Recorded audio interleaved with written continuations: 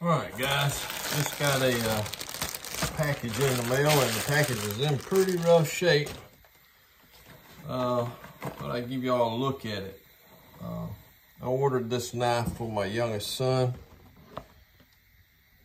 and it's a Bear & Son cutlery, made in the USA down in Jacksonville, Alabama. And so Bear & Son's been making knives a long time. They have a rich tradition and history with cutlery.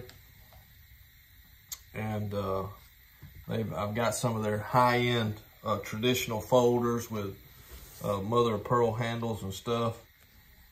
And I think they used to even have the contract to make the yearly Remington bullet knife that comes out every year. Camillus had that contract for a long time. Bear & Son had it.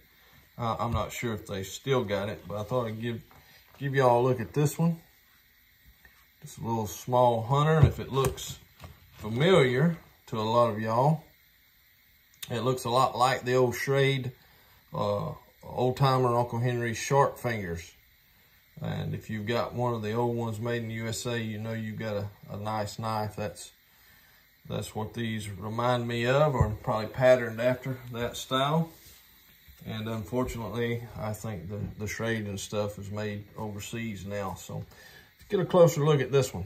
All right, this particular pattern is a 753 7 1/8 inch Stag Delrin upswept Skinner.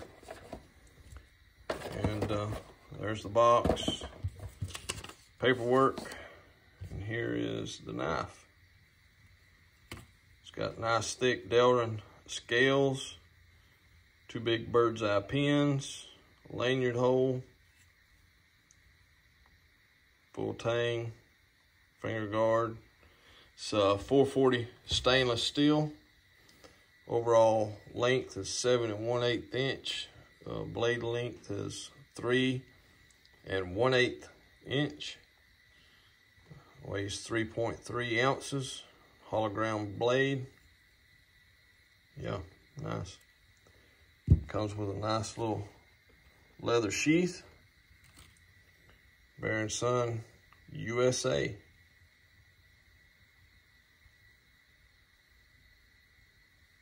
Nice little knife. You can get these knives a lot of online knife retailers like Smoky Mountain Knife Works and others.